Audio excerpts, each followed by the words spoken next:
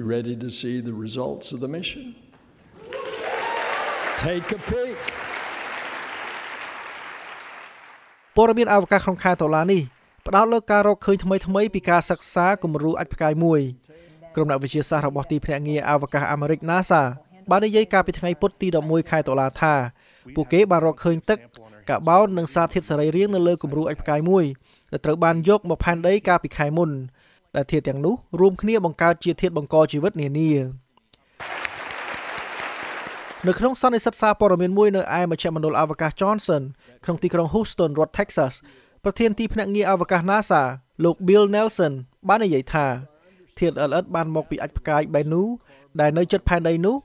មានកំហាប់កាបូនខ្ពស់បំផុតមិនធ្លាប់មានពីមុនមកនៅក្នុងបណ្ដាអច្ឆផ្កាយដែលត្រូវបានយកមកវិភាគកន្លងមក Carbon and water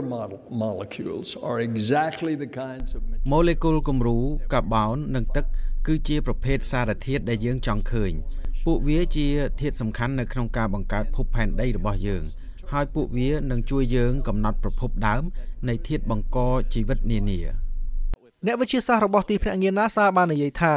ការរកឃើញទាំងនេះមានសារៈសំខាន់ណាស់ពីព្រោះវាបង្ហាញថាអច្ឆផ្កាយដូចជា Bennu មានធាតុទាំងអស់ដែលអាចផ្ដល់គ្រាប់ពូជនៃធាតុចាំបាច់សម្រាប់ផែនដីដែលនាំទៅដល់ការវិវត្តនៃប្រភេទជីវិតដែលផ្អែកលើកាបូនគំរូអច្ឆផ្កាយនេះត្រូវបានដកយកដោយយានអវកាស Reuters កាលពី3ឆ្នាំមុន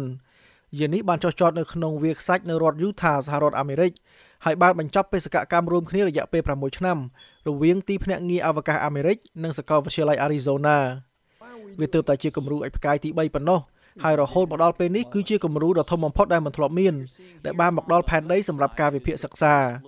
បេសកកម្មស្រដៀងគ្នាចំនួន2ពីមុនត្រូវបានធ្វើឡើងដោយទីភ្នាក់ងារអវកាសរបស់ប្រទេសជប៉ុនដែលបានបញ្ចប់នៅឆ្នាំ2010និង2020ដោយអច្ឆផ្កាយផ្សេងទៀតអច្ឆផ្កាយ Bennu ក៏កើតឡើងនៅដំណាក់កាលដំបូងនៃប្រព័ន្ធព្រះអាទិត្យដោយសារតែសារធាតុគីមីនិងសារធាតុរ៉ែនាពេលបច្ចុប្បន្នរបស់វាស្ទើរតែមិនផ្លាស់ប្ដូរតាំងពីការកកើតឡើងប្រហែល 4.5 លានឆ្នាំមុន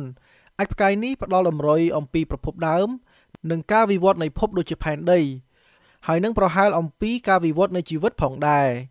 ពីរដ្ឋធានី Washington ខ្ញុំចាប់ចត្រា VOA